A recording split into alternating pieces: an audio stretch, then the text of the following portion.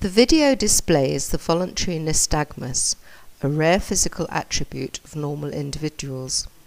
As soon as requested, the patient can jiggle her eyes at will.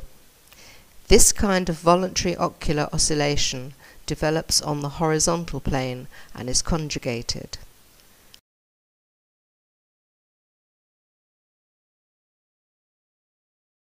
Since the voluntary nystagmus develops at high frequency and low amplitude, the slow motion technique at 120 frames per second has been utilized in order to demonstrate that the nystagmus is composed by alternate horizontal saccades. A close-up in slow motion also shows that the patient cannot sustain the ocular activity for a long time at regular frequency. It is evident the nystagmus is made of irregular bursts of to and fro ocular oscillations.